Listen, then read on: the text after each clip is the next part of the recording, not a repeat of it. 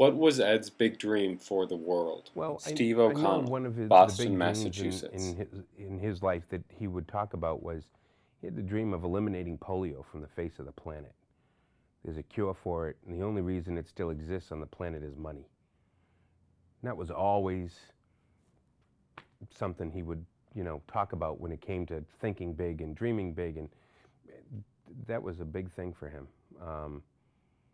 He really believed that the only reason polio existed on the face of the planet was money. There wasn't enough money to wipe it out.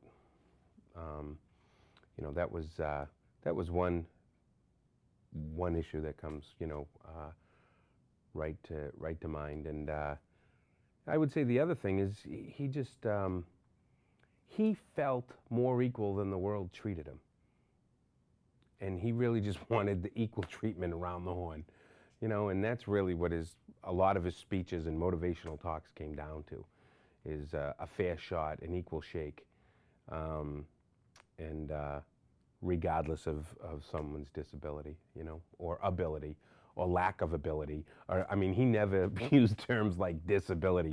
He had 1,000 other words for it. He always would talk in his speeches about the term handicap. He hated it, absolutely hated it.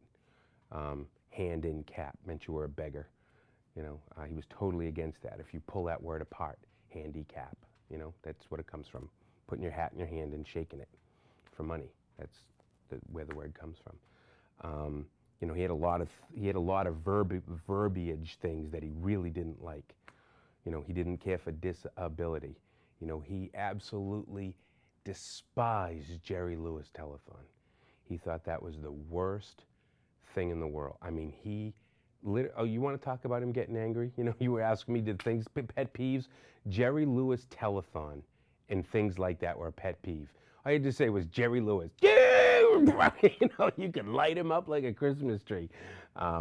Just because at that time, the way those telethons worked, they would just bring out these kids and make them look really, really disabled and say, help this child walk, and that was another, now the pet peeves are all coming back to me all at once, The pet peeves, he hated that the goal was to walk.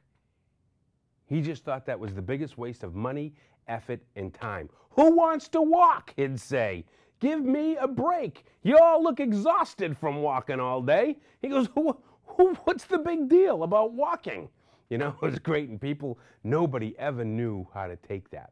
I mean, his inner circle, you got used to it, but when somebody would come to him and say, we'd like your support, we're raising money to cure spinal cord injury so people can walk again. He'd say, walk? Who wants to walk again? I get the best ride in town. What are you, crazy? He just thought that whole focus of fixing the physical body instead of changing the attitudes to treating everybody who you meet as they come was just the wrong focus, and that used to bother him a lot too.